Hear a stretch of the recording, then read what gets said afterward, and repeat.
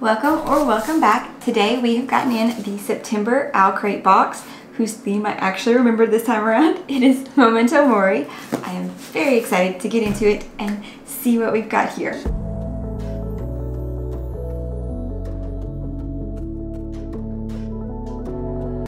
While cutting it open, something decided to shift its weight, and we'll see what that looks like.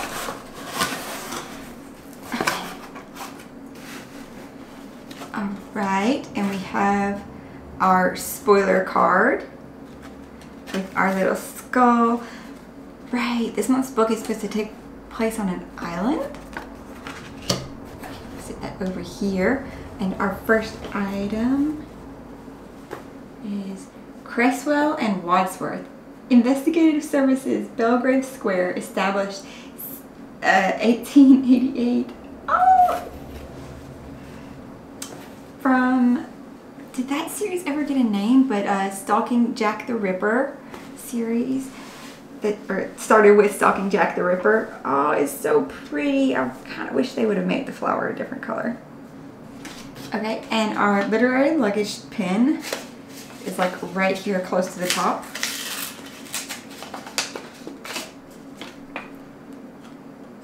Sierra Moon Festival. Inspired by an ember in the ashes.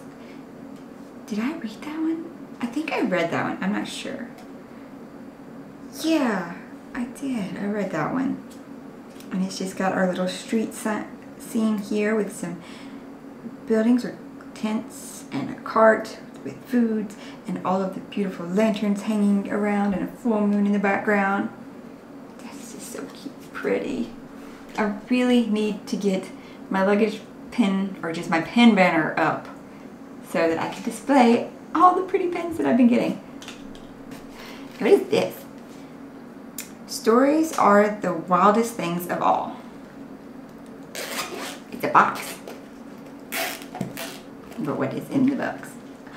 Oh, it's another jewelry holder. It's an itty bitty one. Oh, this is like great travel size though. It is very compact.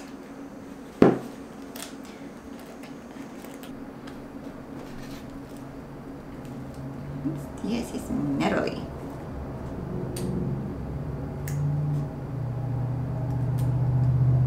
What is this?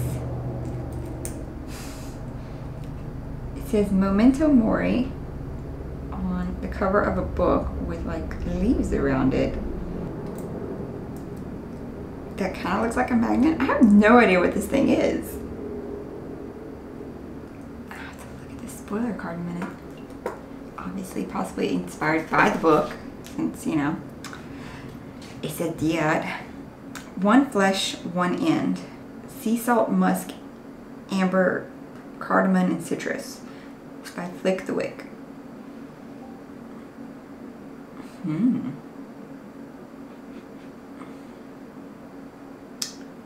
Okay.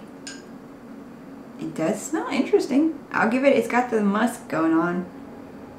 I don't smell citrus at all though, personally. I don't know. And it's a tiny candle, so that'll be an interesting one to try to break out at some point. Then we have a box. Everything casts a shadow, even the world we live in. Light your way through the dark corridors of crumbling manor houses or overgrown Gothic gardens with this lantern inspired by Galleon. A lantern? What?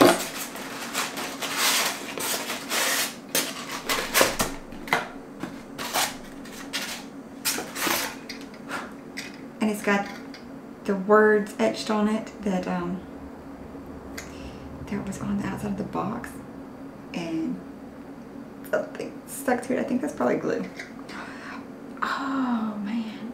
And it has this beautiful manor scene on the other side with rose bushes growing up around it and a little half moon. These dreams will be the death of me, with some skeletal hands going around it. And that gives me Secret Garden vibes because it's like a garden wall with a door in it. Oh my goodness, that is adorable. And now we are down to the book and our newsletter, and I think that is the next month's The Deaths. Nicole Vesperance, and this is her author letter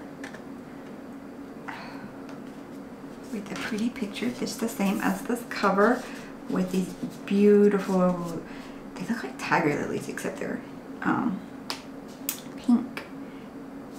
I don't know what this other flower is called. It looks like a bird's head.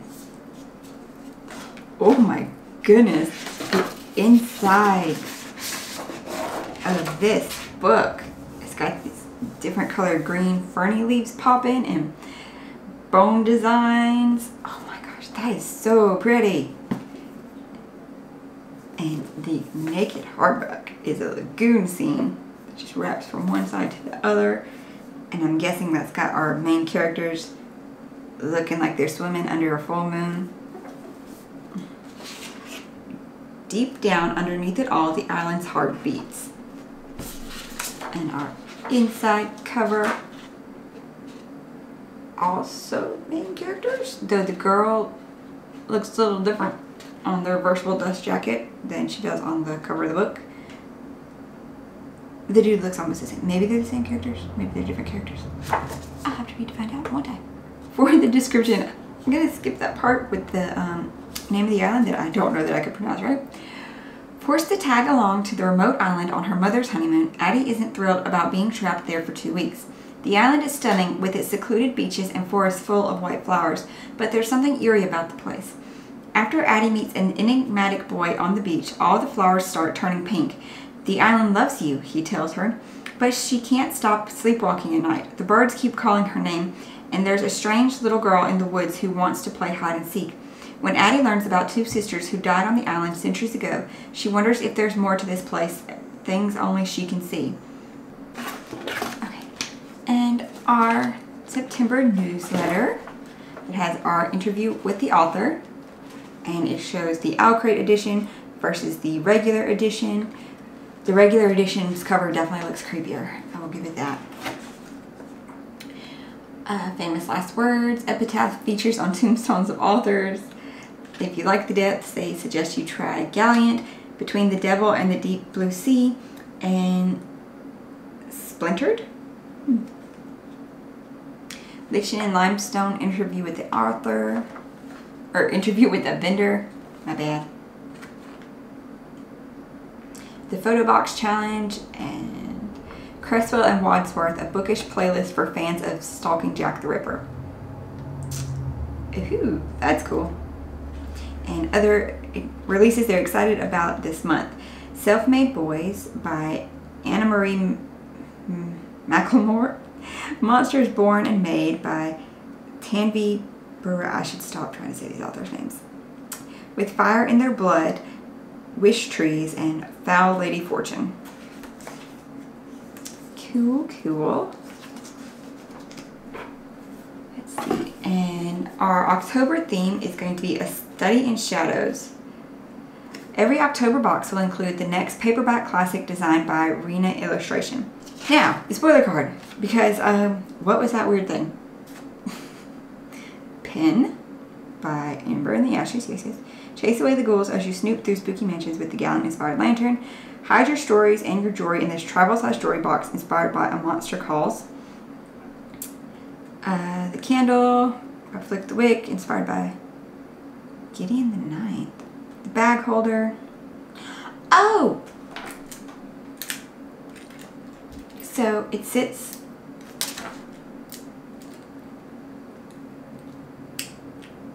Okay. It's a bag holder. So it's supposed to sit on your table like this, and then it dangles down and it holds your bag. So your bags don't have to sit on the floor. That's so sweet. I love it. Now it goes from being a, I have no idea what this is, to you could be my favorite item because you're so useful. Take you everywhere. Yes. All right then. I really like it. And then of course our book. This was a very interesting box then. Like some of the items, I didn't know what they were, obviously. Look at me having brain farts there. But they turned into really cool ones. This is like the second box in a row though. I think that I have gotten a jewelry box holder. So that's different. I'm not sure why people are in the theme of providing those here lately.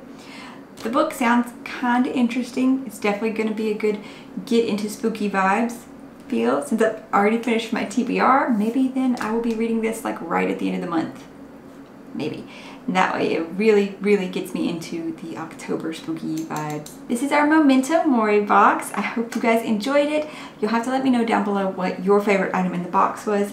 I think maybe the bag holder one after I figured out what it was. And the lantern's going to be a super cute decor item for Halloween when I start decorating in probably like a week. If this book is on your radar, you checked it out, or you're going to be reading it this month too, I'd love to know that as well. And then maybe we can be reading it together here at the end of the month. Shocking that I might get to it the same month it delivers. I know. If you enjoyed this video, you could check out some of my others and see if you enjoy my content and maybe want to subscribe and join us in all our future videos. Thank you guys all so much for being here. I hope you're finding something awesome to read today, and I will see you in the next one. Bye guys.